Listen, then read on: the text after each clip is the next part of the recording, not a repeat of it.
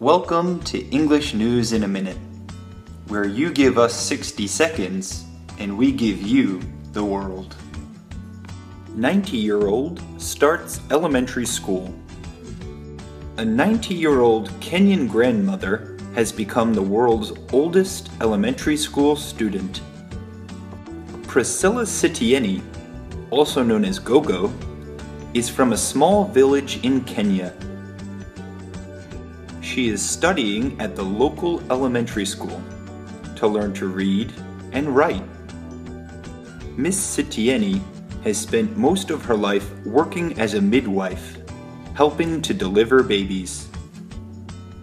She wants to be able to read and write so she can pass on her midwifery skills and write down the special herbal remedies she uses when she delivers babies. She also wants to be able to read the Bible. Sitieni said she never had a chance to go to school when she was younger. She said she knows she is old, but hopes she will set an example to younger people. She wants all the children in her village to study.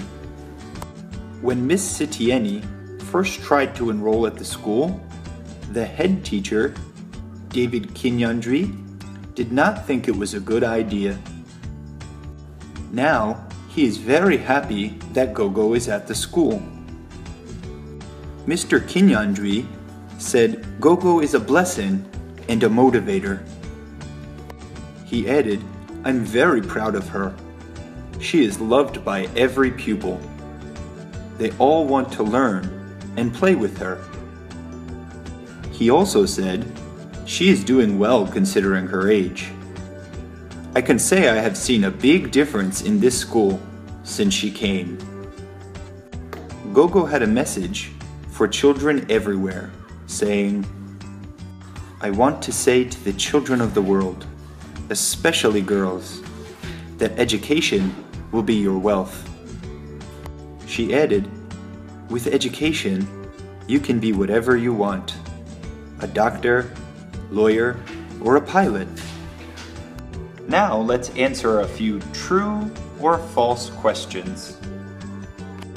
The world's oldest elementary school student is also a grandmother. This is true. Gogo is a grandmother and she is 90 years old. The student lives in the capital city of Kenya. This is false. Gogo lives in a small village in Kenya. The woman wants to be able to write about things in her job. This is true. She wants to be able to read and write so she can pass on her midwifery skills. The woman wants all the children in her village to study. This is true. She wants boys and girls both to study. The school head teacher always wanted the woman to join the school. This is false. At first, the head teacher did not think it was a good idea. Not all of the students in the school like the old lady. This is false. She is loved by every pupil.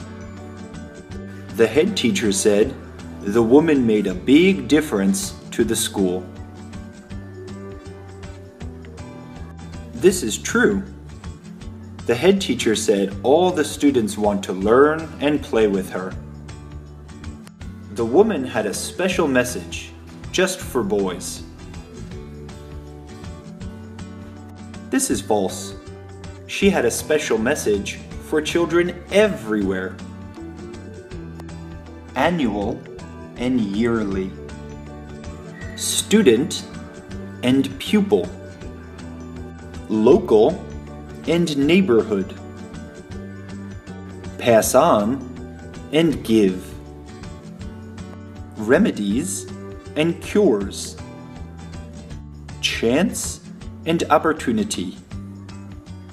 enroll, and register, blessing and gift, considering and taking into account, especially and particularly,